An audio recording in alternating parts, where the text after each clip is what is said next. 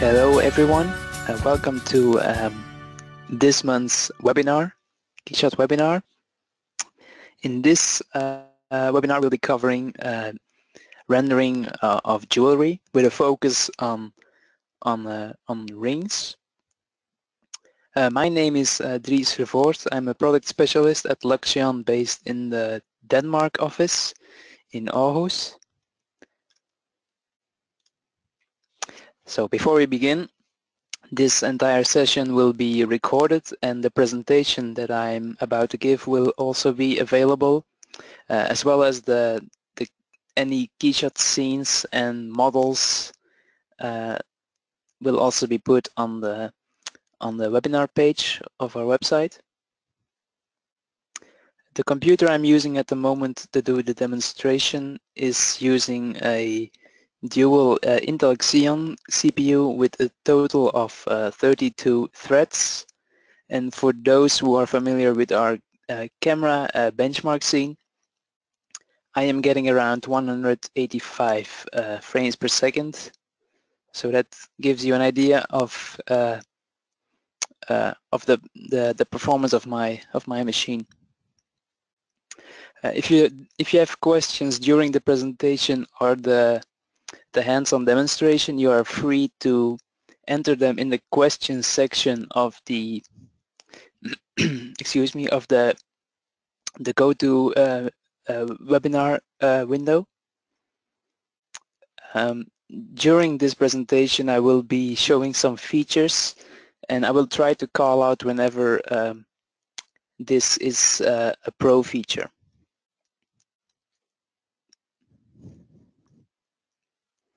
So let's get ahead. So there's a number of topics I like to cover, and for jewelry it's a nice topic to touch on the various aspects of KeyShot.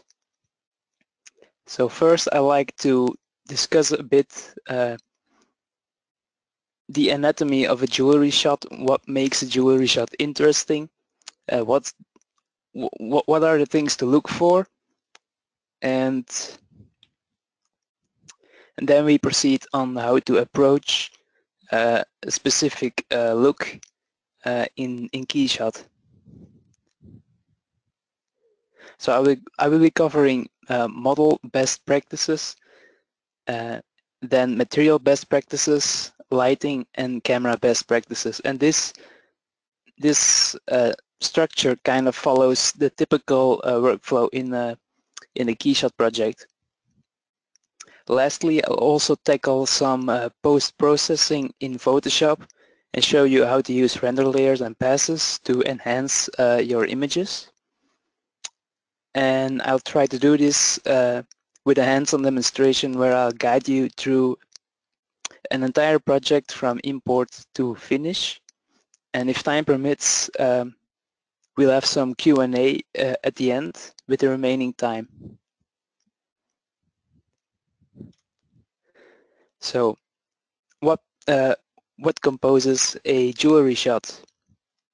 So I've put a couple of examples here. So these are a number of higher-end jewelry manufacturers, and I've put some images from a select few of them on this page. So you'll see that there's a quite big range of looks that these manufacturers are going for. You can see that some, like this one from Tiffany, are using sharp shadows. This one from Piaget is using more diffuse shadows and has caustics as well.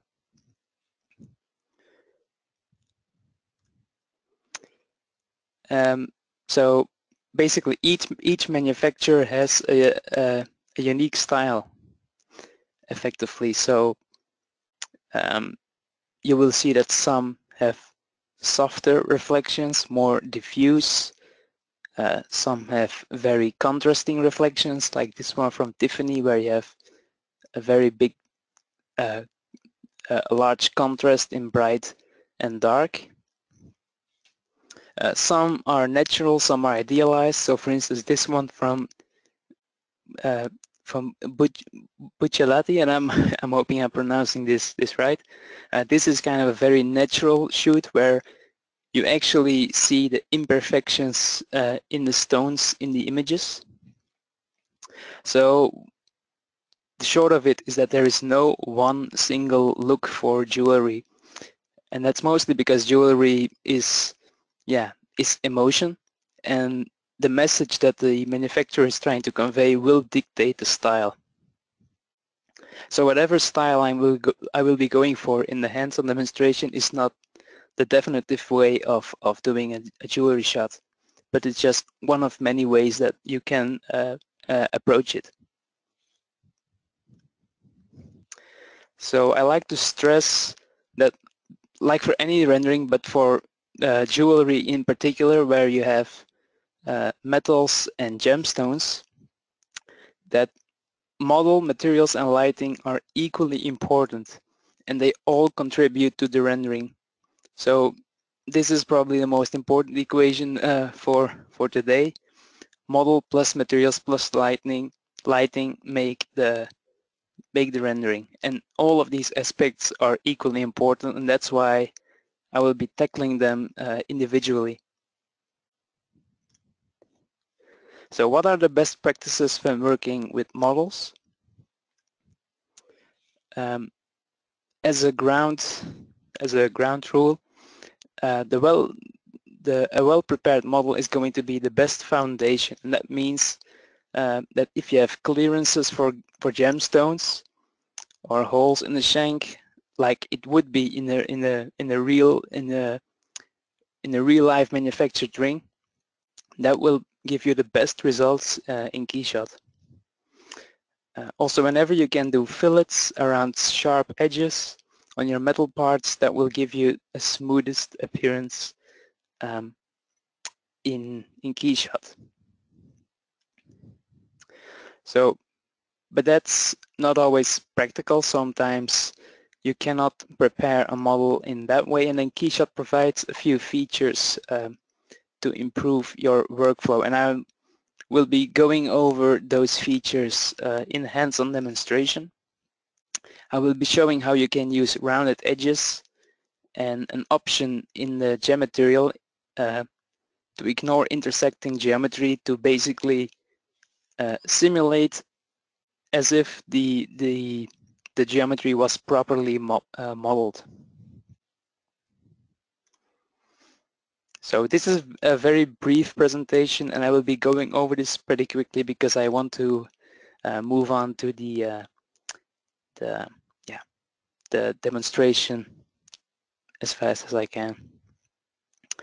So for materials, I just like to highlight how to achieve accurate metals and gemstones. So in KeyShot 7, we have introduced a measured material type.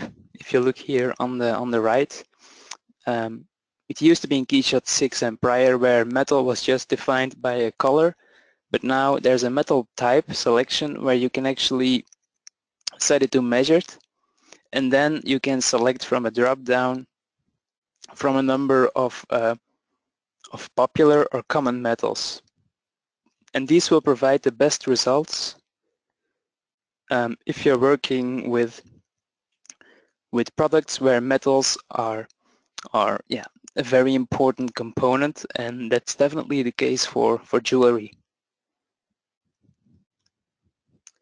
So gemstones, as a rule of thumb, the best starting point is using the gemstones folder in the KeyShot material library. That's a good starting point because those materials have the physically correct color, the correct refractive index, and the correct Abbe number. So I will explain these optical properties in the next slide. So color and transparency distance, they kind of work in unison. So the color sorry, the transparency distance is basically the distance inside the model where this color is achieved. For diamonds, the color is typically white. Diamonds are colorless gemstones. The refractive index defines how much light is bent, meaning refractive, when it enters a material. If I go back to this slide, refractive index can be found here in the gem material. This is a property that's available for any for many materials in KeyShot, like plastics, gem, dielectric, and many others. Again, for diamonds, since diamond is the most common gemstone material, this would be a value around 2.42 to 2.418 to be exact. Then the Abbey number, which you can find here. The Abbey number is a measure for a material's dispersion, and dispersion is the separation of white light into the colors of the spectrum. If you enter a high Abbey number, you will get low dispersion, meaning less colors. For diamond, diamond typically has an Abbey number of 55. I like to note though that in the library, the gemstone diamond material has an Abbey number of 30, and that's been done on purpose to get more of those dispersed colors. And if I go back to these first slides, then you can see it's pretty subtle, but the Abbey number will cause some colored facets inside those gemstones, and I think it's also best to use it in moderation and to not overdo it, and I will show that in the hands-on demonstration as well.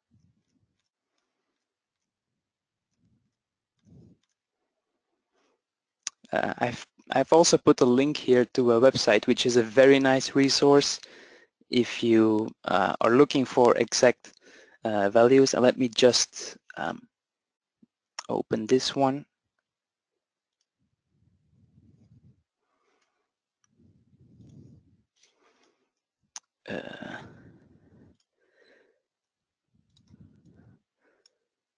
Yes.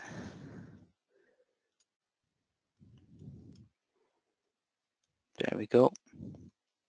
So this website, refractiveindex.info, is a very good resource if you're looking for those exact refractive index values. And if you select 3D shelf and then the crystals book, you will find some common gemstone materials like sapphire, and you can use these refractive index values inside KeyShot to get the most accurate behavior.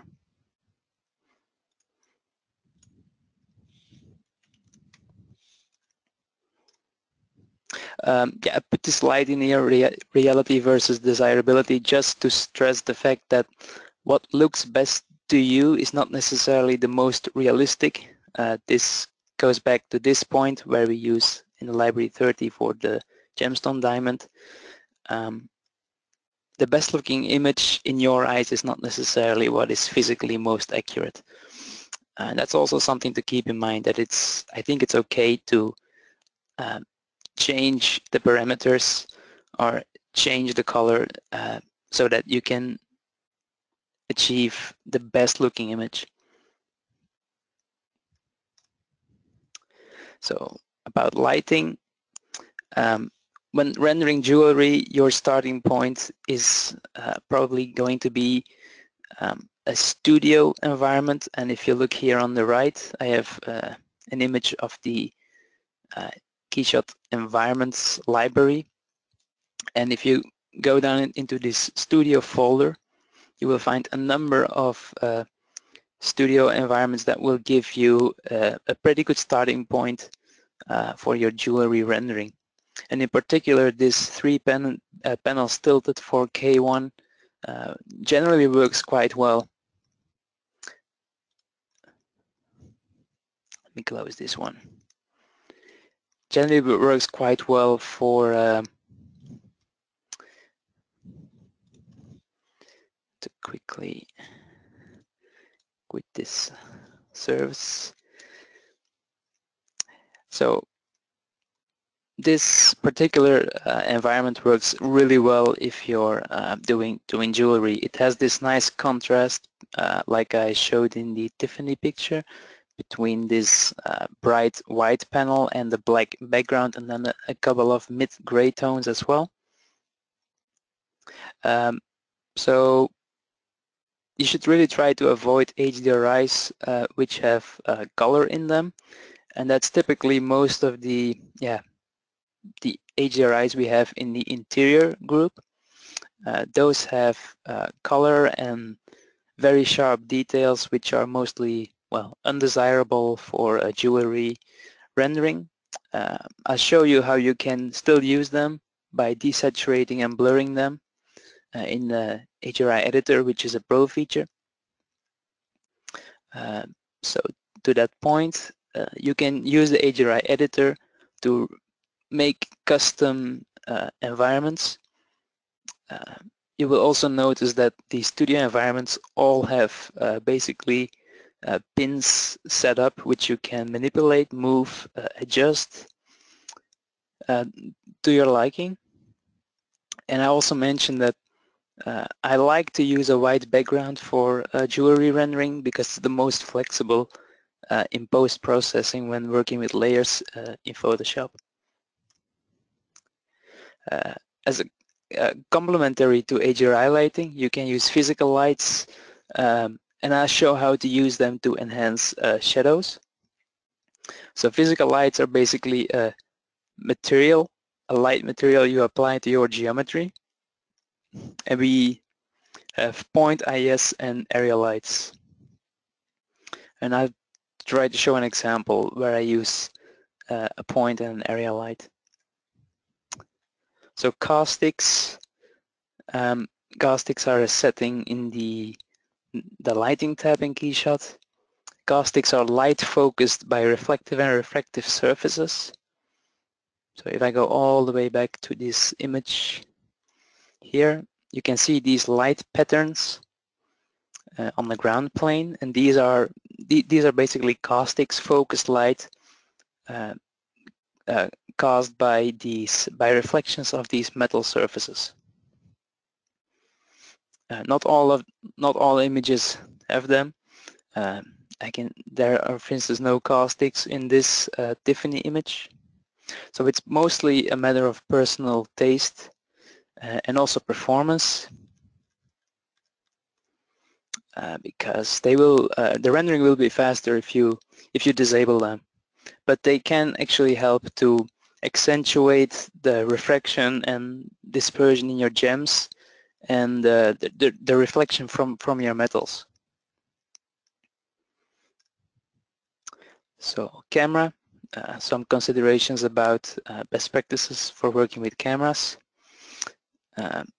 Basically, we separate perspective and orthographic lenses. Orthographic lenses have no perspective, but they can be useful when positioning geometry, especially when you enable the ground grid, where you can, it's quite helpful when aligning geometry to the ground. But I will show this in a few minutes as well. So perspective lens, that should basically be the lens type used for your final shots. And what you're trying to do with jewelry is basically simulating a macro photography shot where you go really close up to your jewelry piece.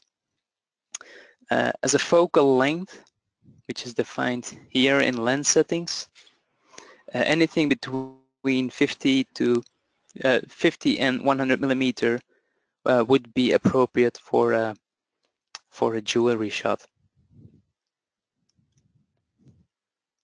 So one setting in the camera type is depth of field. So if I go back down in the camera settings, there's this checkbox for depth of field, and depth of field allows you to simulate a focus range. So depth of field is the focus range or the sharpness in your image. So these are basically some rules of thumb that are put here as a reference. But if you have a large depth of field, that means you have a deep focus, and it means a large area in your image is in focus. And on the opposite, small depth of field is a shallow focus where only a tiny portion of the image will be in focus. The strength, and this has dropped a bit out of this screenshot, the strength is controlled with the f-stop slider, and that's analogous to a real-life camera. So the larger the f-stop value is, the smaller the aperture of a real camera. That means the basically the lens, the opening.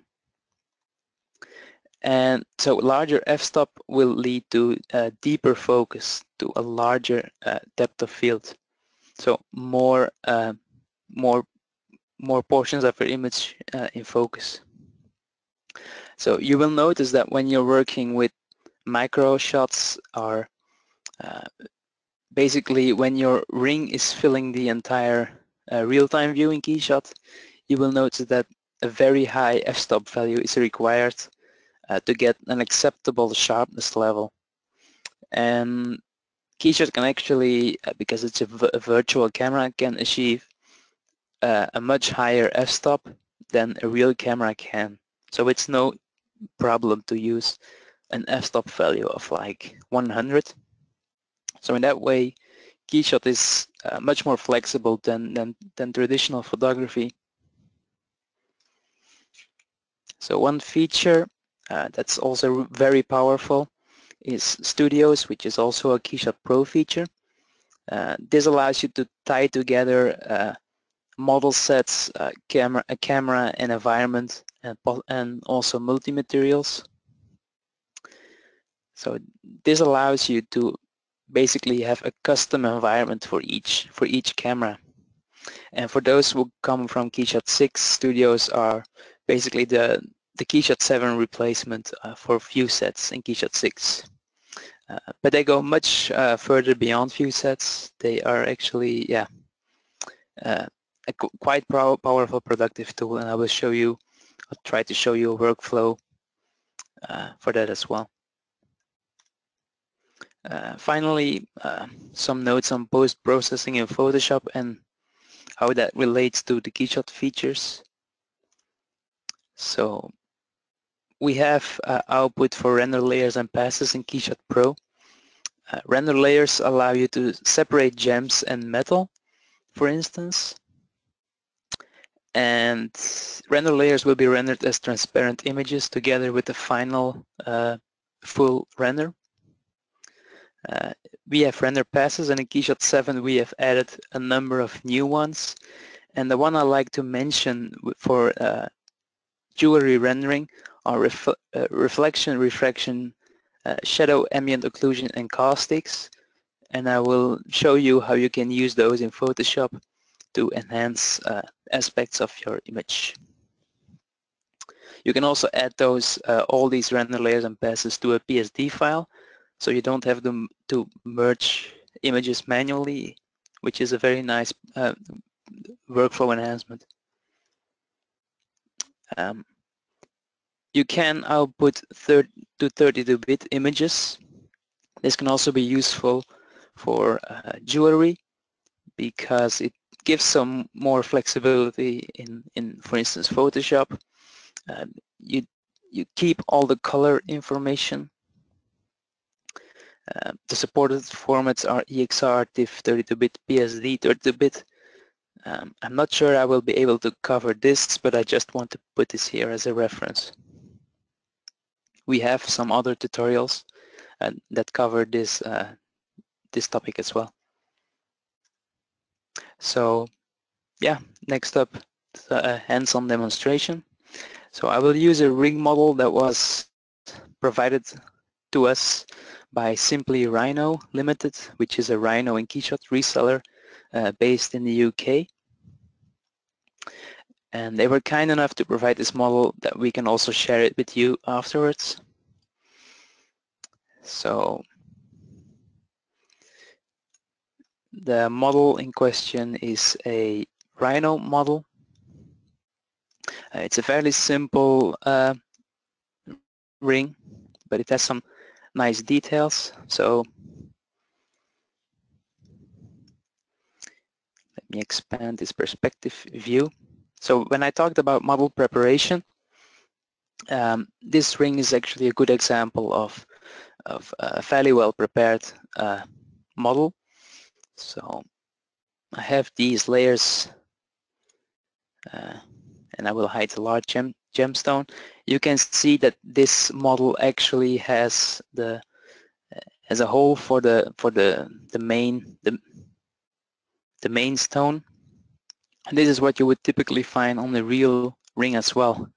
So if I hide the small gemstones as well, you will see that there are proper clearances to basically fit the gemstones. And this is what will give you the best results in KeyShot as well.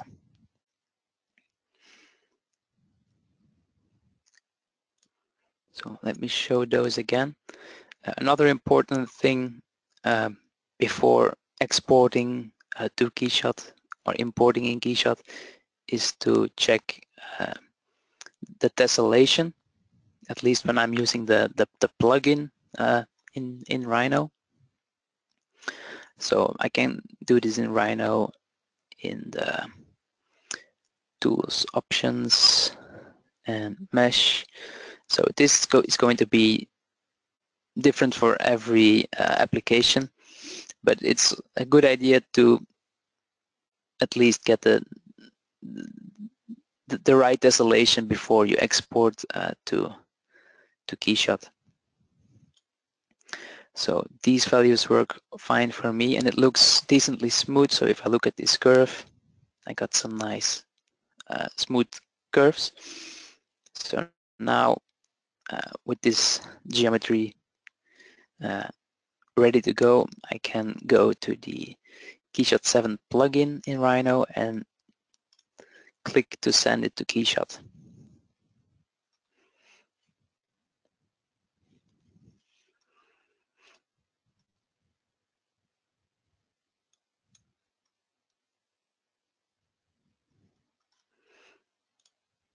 So now my model has been transferred.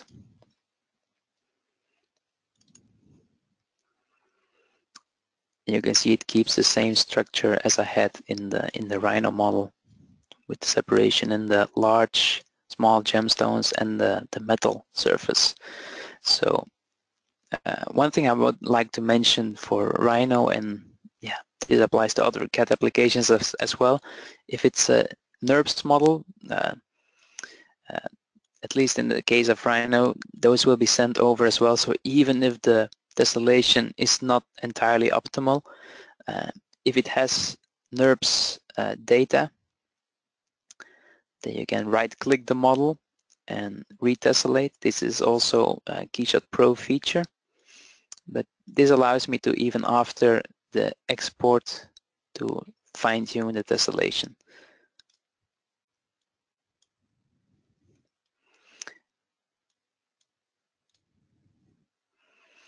So I can click apply and commit it like this. And let me just quickly change the environment to something more interesting.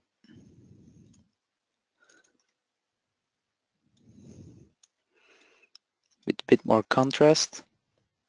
So I could, you can see now that these edges of the metal part are still all very sharp, and I could go ahead and in Rhino blend these edges, and I could do this manually, but that would take me a lot of time. and it would be tough to do it on all edges, but KeyShot has a nice feature to basically simulate rounded edges. So, and I will go ahead and apply a precious metal from the library first. So I will go down to the material library, into the metal folder, and then look for precious, and I will apply a gold 24 karat polished gold, and I simply drag and drop it onto the metal ring. And you can see that now all these edges are sharp, and you kind of lose some definition in the shape. But if I now just simply click on the object, and if I have my scene tab open, I can go into this properties subtab. I can go down to the rounded edges, and if I now drag this slider and enter a value of, for instance, 0.15, you can now see that I get some nice rounded edges on my geometry. And this is not changing the actual geometry. It's kind of a simulated effect, but this is a very nice and very quick way of making those edges appear smooth in KeyShot. I will also press C to convert my background into a white color. And let's also save the scene.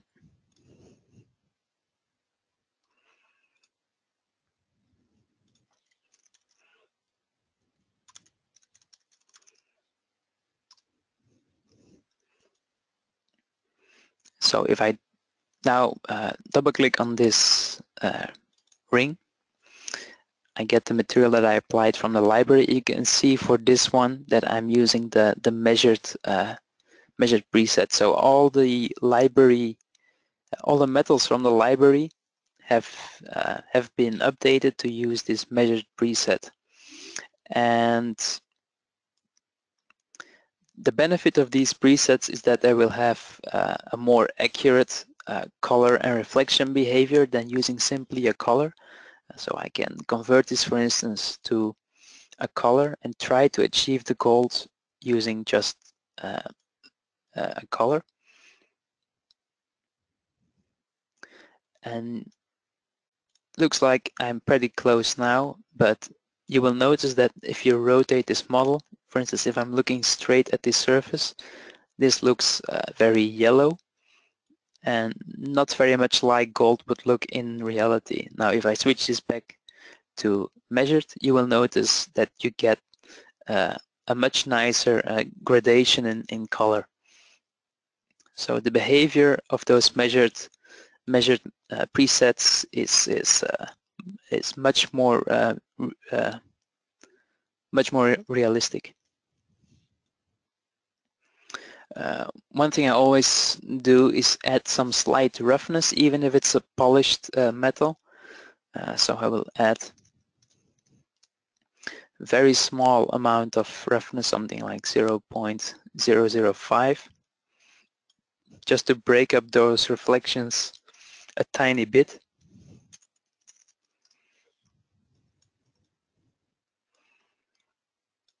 So next up, and let me actually change this material to a titanium, just to show another example.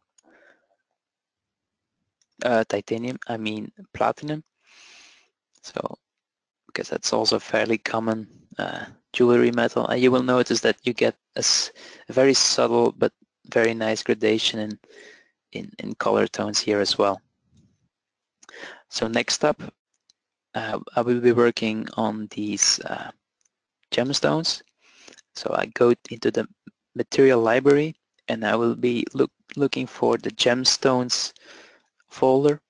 There are a number of of very common gemstone materials here. So we have amethyst, aquamarine, but we also have diamond, gemstone diamond. And I will drag and drop this onto the small diamonds. And I want to use the same material for my large diamond as well, so I will hold shift and left click on the small diamond, which will copy the material, and then shift and right click onto this large stone. And now the material is basically copy and pasted. So I'm going to rotate the view to look straight on it. One of the first things that I also do when working with these with gemstones is to make sure I have the right lighting settings. So I go to the lighting tab and I will change this to jewelry. We actually have a jewelry preset. If I enable this, then you will notice that the gemstones brighten up a bit, and that's because this preset is using more ray bounces. So if I make this a bit lower or too low, then you will notice these gemstones are turning black. So if you ever run into this issue where you get black spots in your stones and you cannot get them to clear up, the first thing to check is definitely the lighting tab, and a good starting point is to check the jewelry preset, and that will make sure that those diamonds turn bright. The jewelry preset, like I mentioned, also has caustics enabled. I will disable this for now to make it a bit faster. So this is a good starting point for any jewelry shot. And for this ring, I actually want to I may want to use this version where it's kind of standing up, but I also want to create a version where it's laying down, and I will use the model set feature for this. So I will go back to the scene tab, and this default model set, I will right click. This is also a KeyShot Pro feature, by the way. So I will right click this and rename it to call this upright, and I will click this add model set button, and then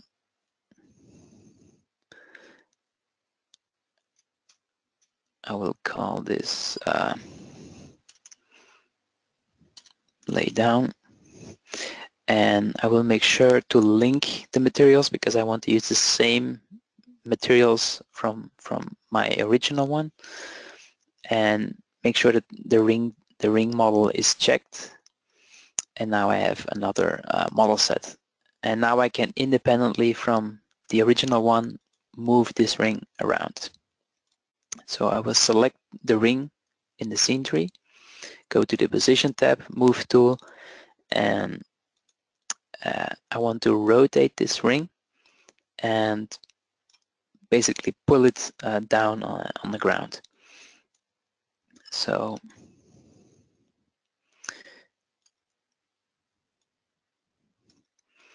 I can try to get this right, but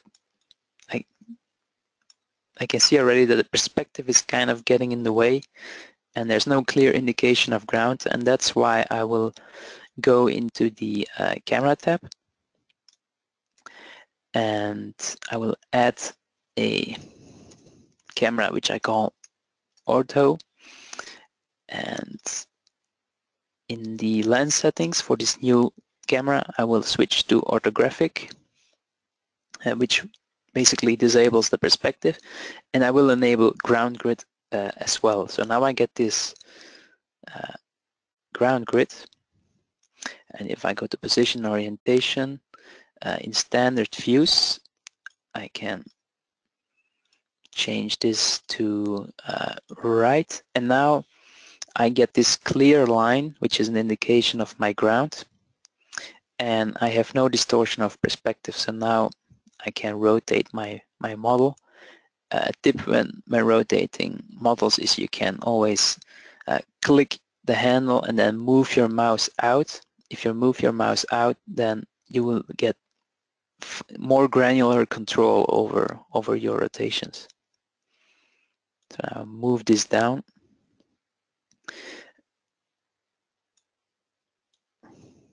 And I want it to be sitting completely flat on that surface. And it's okay for now if it's a tiny bit intersecting with the ground. So this looks good for now.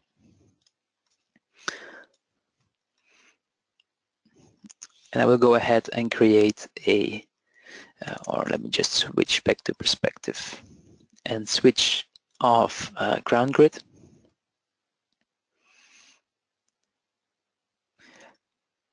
So now if I switch between these model sets by double clicking, you can see that I now have two versions of one model basically.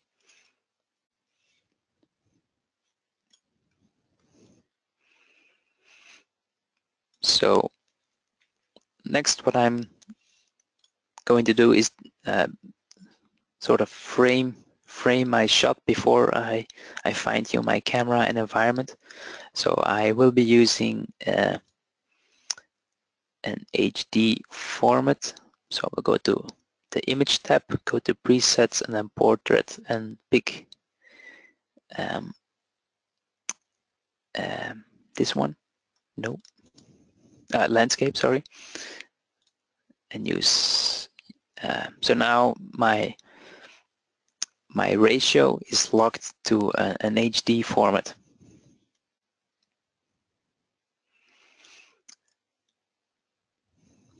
And this is my workflow. I like to lock my view first and then fine-tune my environment. So I will add a camera, and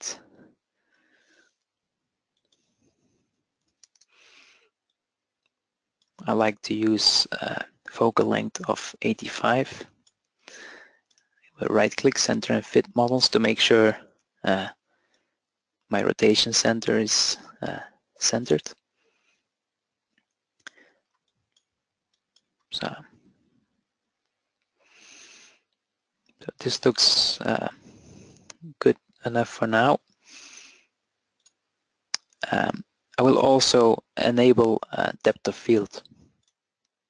So if I check this, you'll notice the complete image goes, blurs out, and that's because I have to basically select a focal point first. So I will click this select focal point button and then click somewhere on the geometry. And you will notice that there is a very shallow, a very shallow range of focus and a very shallow depth of field, and that's because the f-stop is 1. And for this small object that is filling so much of the view, that's definitely too low. So I can increase this value, and yeah, when working with depth of field, less is definitely more, so you do want to have it as a more subtle effect. When that's I'm feeling quite good with these settings, so I will make sure to save this camera, and I will also lock it so that I don't accidentally change it. I will also save the scene again, hitting Ctrl S, and now I will fine-tune my environment. So basic adjustments are to use these settings for your selected environment. You select the environment, and then you can rotate it to to tune those reflections to your model. So what you're looking for jewelry rendering is a contrast between bright panels, black and gray tones, and this is a pretty nice starting point. Let me go into the environment tab and drag in an interior environment and show you why this is not optimal. So I will drag this bathroom environment into the environment list, which will add it as a second environment. And now you can see that the colors inside this HDRI are coloring my metal as well. So I actually lose definition of my metal. Like, it's not clear whether this is silver, platinum, or gold. There's simply too much color and actually too much contrast in this environment as well. But I can go into the HDRI editor, which is located now in the environment tab. So if I select this interior HDRI, this interior environment, and go to the HDRI editor,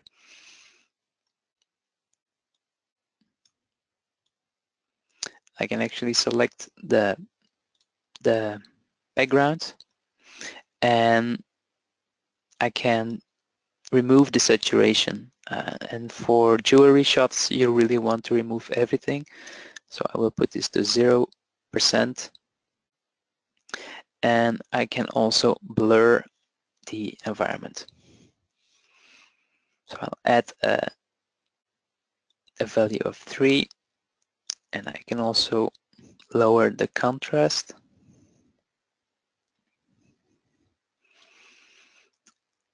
And you do want to make sure to hit this generate full resolution HDRI after having made those changes. This will create a high resolution version. So now this is much more appropriate for a jewelry rendering where the colors have been removed. Now I can use this as a base and actually start adding that contrast again, because that's definitely a bug. So I can actually use this as a base and start adding pins on top of this adjustment.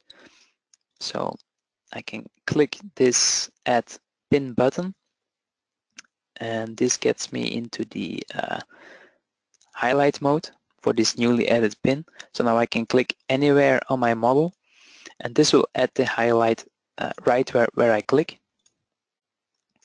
I do like to work with rectangular shapes, so I will change this to rectangular, and actually I can change the size. So independently for X and Y. There's a lot more options to fine-tune here. But that's basically trial and error. It will depend very much on your actual geometry. So I will add a bright pin here, click done. I will add another one. And this one I will actually want to change into a black pin. And I will change the blend mode to alpha. So now I can actually add a dark patch inside my environment. We'll also change this to rectangular, and maybe change the fall off on this one. So with the HDRI editor and those pins and highlight function, you can really paint the lighting onto your model basically.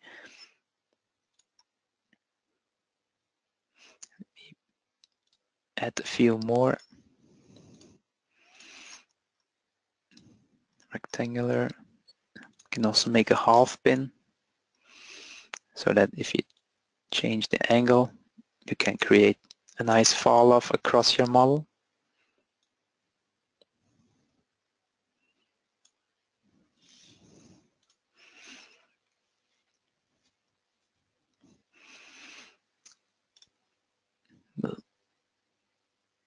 regenerate this as well.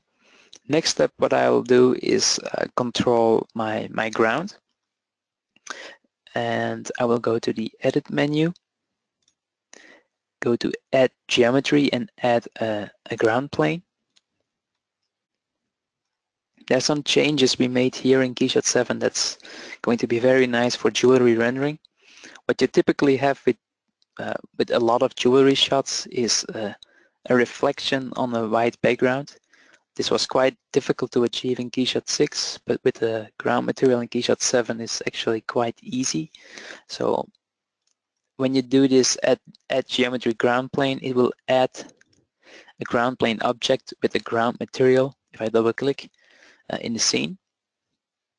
So if I change the specular, the reflection color from black to white, there's a slight hint of reflection. But if you notice, there's this reflection contrast slider. Let me change the refractive index to 2 as well. So if I increase the reflection contrast, you will see more of that reflection in that ground plane.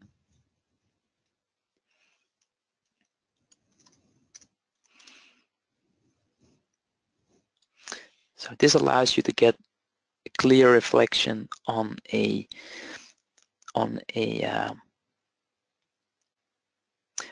white background. The option clip geometry below ground will make sure that any parts of the geometry that are intersecting the ground will not be rendered. So I actually want to make sure that I click this again, because I know that my object was a tiny bit intersecting the ground plane. So if you then add some roughness to the ground material as well, you get some nice nice fall off in the reflection.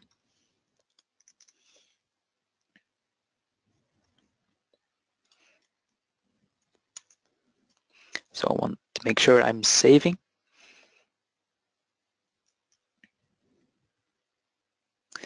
Like this. So one option that was added as well in KeyShot 7 for ground shadows is occlusion ground shadow. So if I go to the environment tab, down to ground, and let me hide the ground plane first. If I check occlusion ground shadows, then you notice that I now get a contact shadow, and this is also typically what you see in many jewelry renderings. The nice thing about these kind of shadows is that they are independent of the lighting itself. So if I these shadows are now only defined by the proximity of the geometry to the ground. So you will notice if I move this model up and down that those shadows update. But if I, for instance, add another, if I would change this environment by changing the rotation, for instance, those will not update. I can then control the shadow color by adjusting the color of the ground shadows. So if I can tune how dark those are.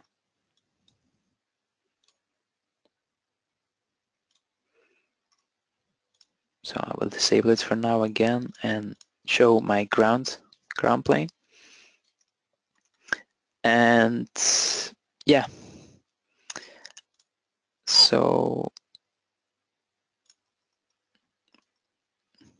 not sure how we're doing on time, but I do want to show layers and passes to show you the potential of those in post in Photoshop. So like I mentioned, I will actually be using render layers as well. So I will click on the metal part, and in the scene tab with the metal ring selected, I will go to the render layer section and click on create new render layer. I will call this layer metal, And then I will go to the, I want to select all the gemstones. So I just click the gemstones group, which will select all these parts, create a new layer and call it gems. And maybe I want the ground plane on its own layer as well. So I'll create another one and call it ground. Now with those layers set up, I'll click on the render button and I will define a resolution. I will include all the render layers and I will include the, I won't include the caustics because I'm not rendering caustics now, but I will include the reflection, refraction, shadow, ambient occlusion, maybe clown as well. I will be rendering to a PSD format, include alpha, and I will add all those layers and passes to the PSD. And let me put this PSD file on the desktop and call it ring webinar. So for quality, I like to use maximum samples or time. Let me just put this on a really high value. Just do it like this. And let me render.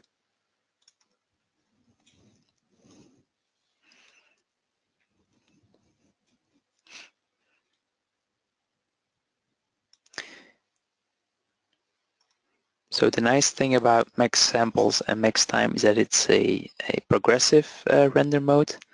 So it renders up the entire image, and when you're happy with the achieved quality, you can always cancel it or at least stop the render and still get the result back. So we'll let this render for a couple more seconds.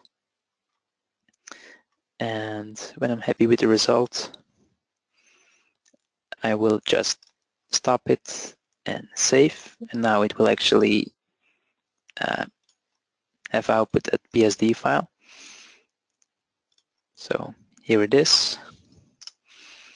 Let me open this in Photoshop.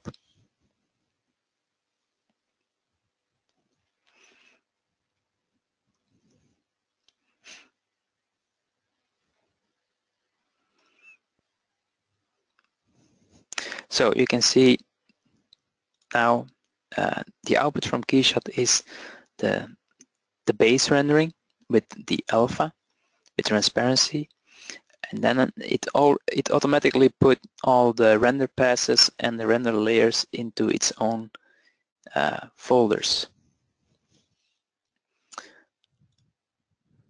So if I show these, they are all available. So I have the ground on a separate layer, the gems are now on a separate layer, and the metal as well.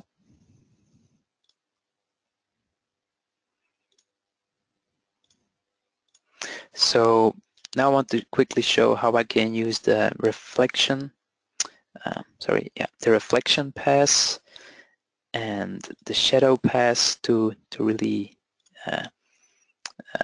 enhance the base image. So maybe I want to put this on a color background, so I will add a new layer and move this down and pick some KeyShot kind of blue.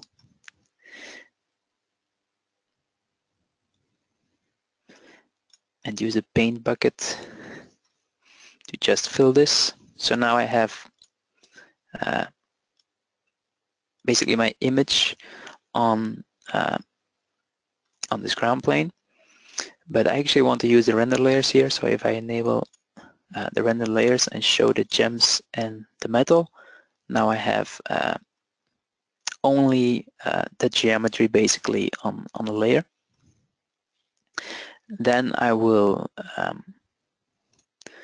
show the reflection pass, and basically this is, if I hide the layers again, the reflection pass is basically a layer containing only the reflection components of the rendering. So whatever is not reflecting anything will be completely black. And if I show the render layers again, select the reflection pass and change the blend mode for the layer to something like screen, you will now get a reflection in that colored background. I will also show the shadow pass, and I will select this pass and change this blend mode to multiply. So now if I toggle the shadow pass, you can see that you can now rebuild the model, rebuild the ring on any colored background. So with these, especially the reflection, the shadow pass, are really powerful tools to tweak the rendering without re-rendering in Photoshop. I can also do the same for the ambient occlusion pass, which I will actually drag on top and then set it to multiply. So with the ambient occlusion pass, if you set it to multiply, you can really accentuate crevices and corners in your geometry.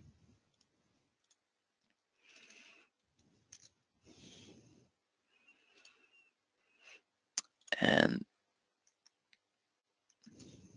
so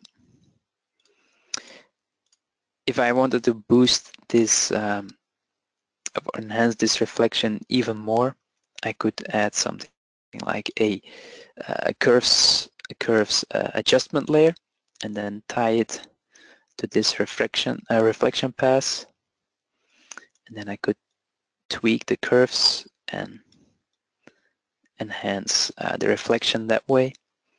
Could do the same with the shadow pass, add a curve adjustment there as well, and make it apply to the shadow pass only.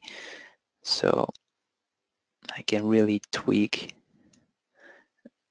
the intensity of those shadows.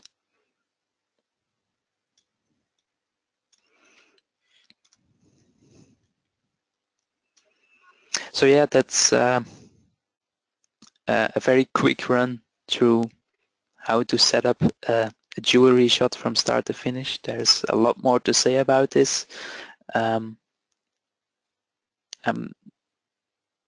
For those people who still have time, I think we can tackle some questions still. Do we have some questions?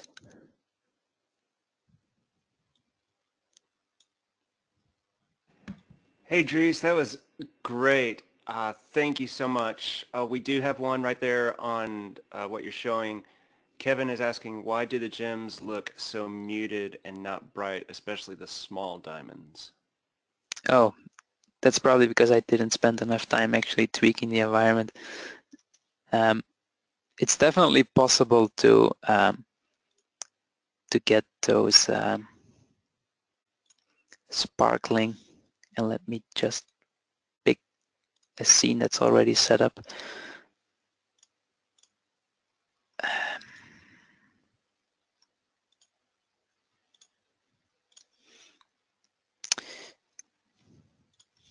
Quickly quit this.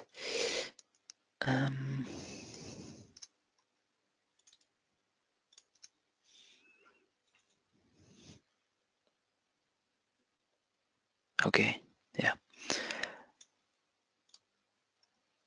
So yeah, how those diamonds look will definitely depend a lot on your environment.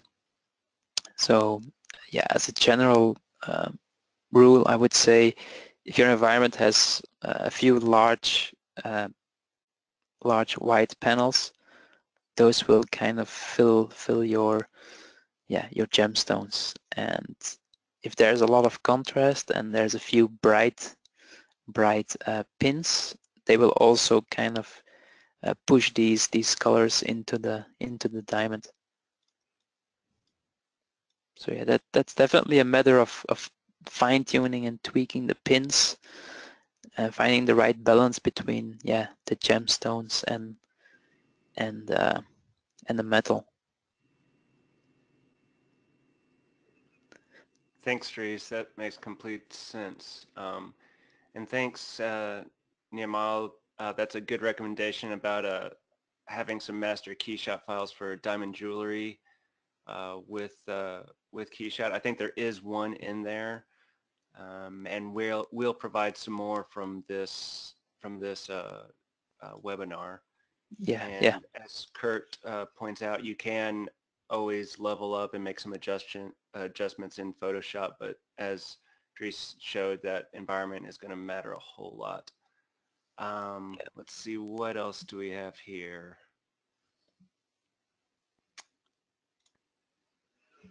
Hey Josh, there were a couple of questions up toward the top that I marked, some plugin based questions. Right. Matrix 9. Do we have a Matrix 9 plugin, which is a jewelry software? Kathy, thanks for that question. We don't have a plugin for that yet, but you can import it into Matrix 9, just like you would import into Rhino. And let's see, the plugin is the Rhino plugin for PC or Mac. We have a Rhino plugin for both PC and Mac, and you can find that at keyshot.com/plugins. Yes. Yeah, just realized what I didn't cover was the physical lights. Here's an example scene, and again, these scenes I will prepare them, make them available for everyone to download. So here's a sphere that has an area light applied that's been put in the distance with visible reflections unchecked, and you can use this area light to add these sharp shadows to your scene if that's what you're looking for.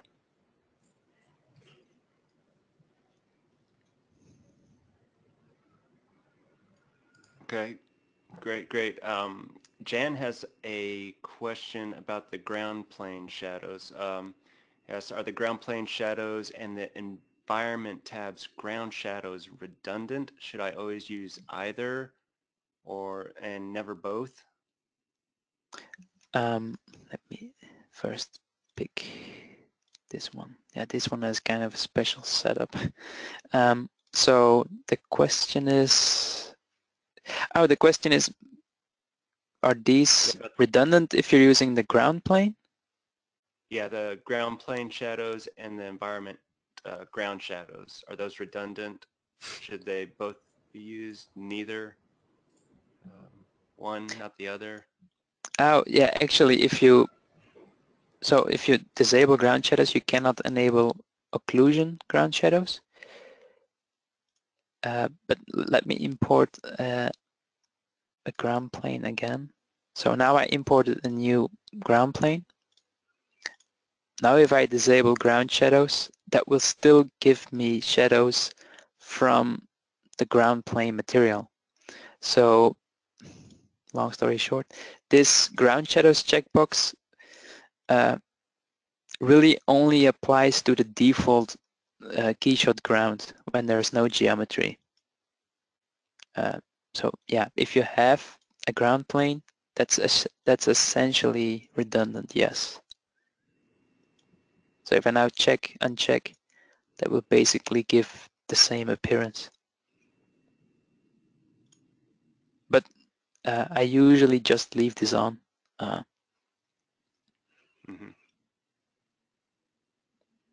All right, hope that explains that, Jan.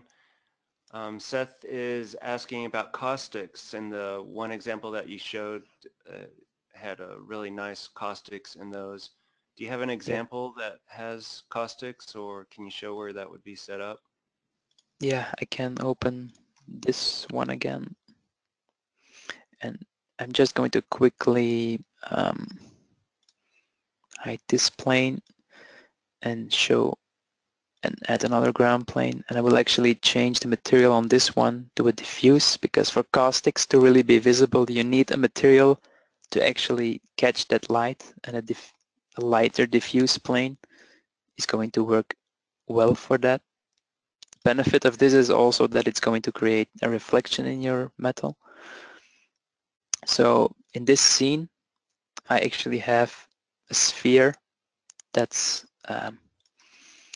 let me disable depth of field, that's over here, and this sphere has an area light diffuse material, and those physical lights are going to be very nice if you're working with caustics.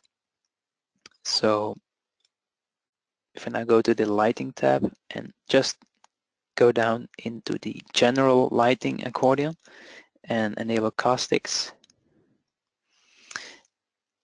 you can see here already that I'm getting some nice patterns. For caustics, I will mention that they are fastest for point lights. So let me change this area light to a point light. And now I will have to increase the brightness. So now you get these nice patterns.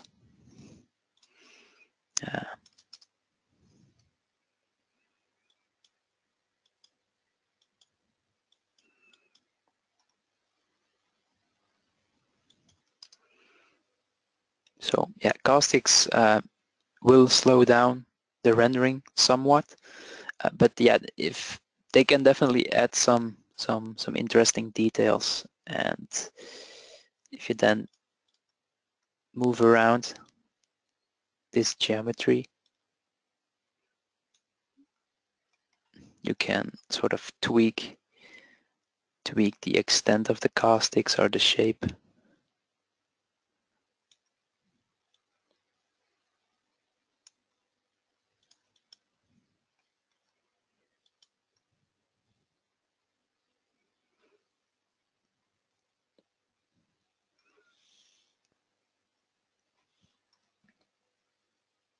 So yeah, caustics definitely work best if you add a sphere and apply a point light or an area light to it, and then you just simply enable caustics in the lighting tab.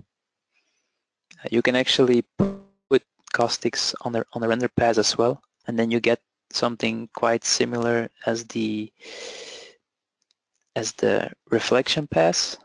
So then you can layer it, set the blend mode to screen, and then you can control those caustics in Photoshop as well.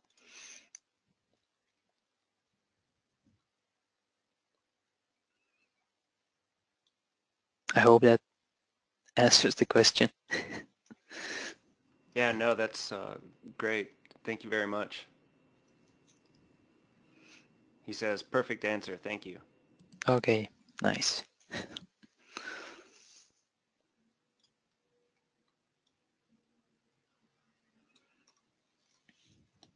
All right. I think that's about it. We will have this. We'll have this on the website and on YouTube coming up here shortly. If you've registered, we'll send it out and let you know when those scenes and the replay is available. And if you have any questions or want to share your jewelry shots, stop by the KeyShot forum, share them there, share them on Twitter, Instagram. We'll be watching for them. We love to share your work too. So jump in and let us see what you guys are creating. Would love to. Anything else, Dries? Yeah, I think also jewelry, since it's using all these new features like the new metal and a whole bunch of new material stuff, it's probably a good opportunity to go into the forum and check out the render competition. That's right. Definitely. So you can maybe throw in some metallic paint details in there, use some of those metals, and I'd like to see some jewelry shots in there as well. Absolutely. Yeah, thanks So for remembering that. so yeah, I know maybe it was a bit rushed on some of the details because it's also a lot to cover. But yeah, if there's any questions, you can always reach out to us. But yeah, thanks for attending today at least. See you next time.